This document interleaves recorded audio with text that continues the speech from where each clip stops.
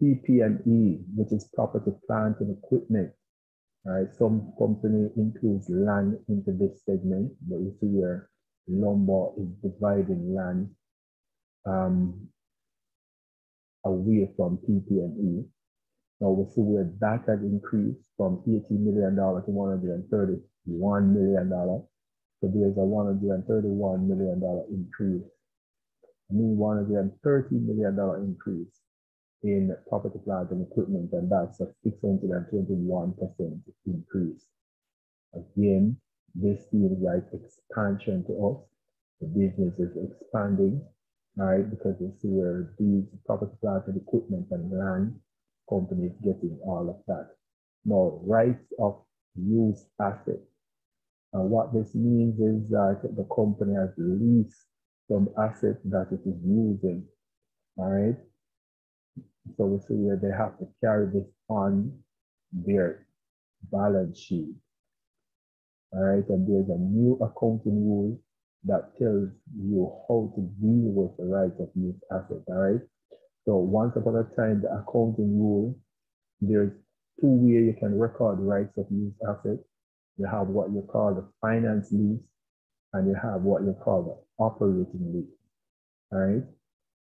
Now, the finance lease is really when a company is purchasing an asset, but it is doing that over a period of time. All right, so it's almost like the layaway plan. All right, so like you're doing a layaway plan where you're purchasing something, but you're doing it over a specific period of time.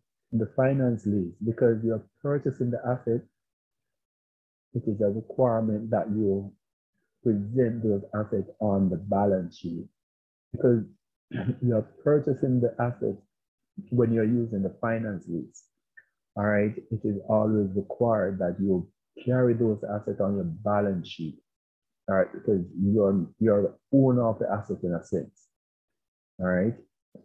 So with finance lease, what you normally find happening is that there is a line item on the balance sheet that you record the lease asset, the value of the lease asset, or the amount of money that you owe on the lease, all right, as asset.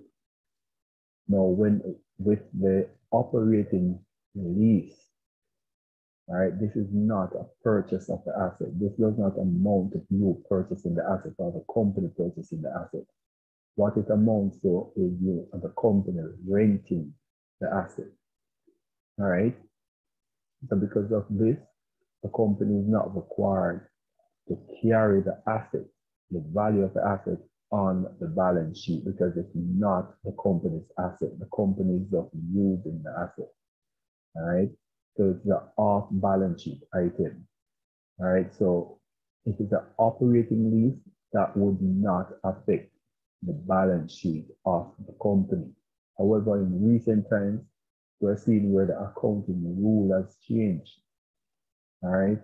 And you're now required to carry both your finance lease and your operating lease.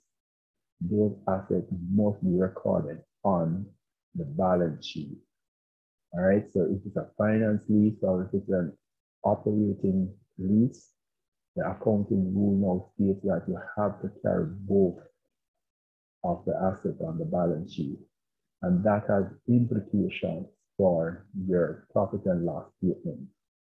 All right, so whenever time we are doing any of these, I will see where companies are have their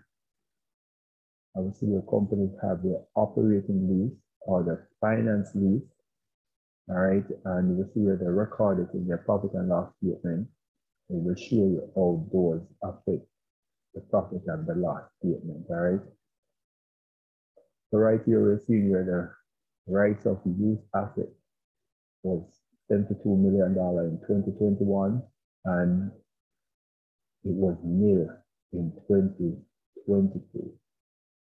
All right, so what has happened here is that the company, Lumber Depot, has purchased the asset that it has leased.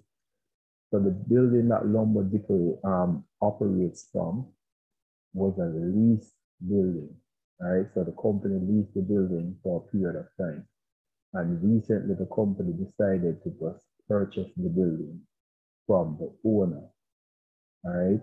So that is now why you're seeing rights of use assets decreasing to nil.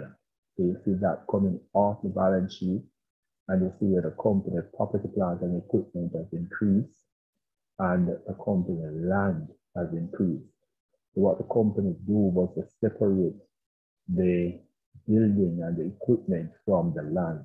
All right, so it records them separately, but it's the same lease asset that the company is recording. One other thing that you must notice is that the value, all right, of the change in the land and the property, plant, and equipment is greater than the rights of lease asset. All right, so the land value plus the change in land value plus the change in the property, plant, and equipment would equal to about $163 million. However, the rights of lease assets was just $72 million. And that is because the steel price of the lease asset is different from the lease amount, all right, the value of the lease asset. So when they are selling the asset to the company, they sell it at a premium price. And that is the reason why you see where you see the difference between the rights of lease assets and the difference in the land and the property, plant, and equipment.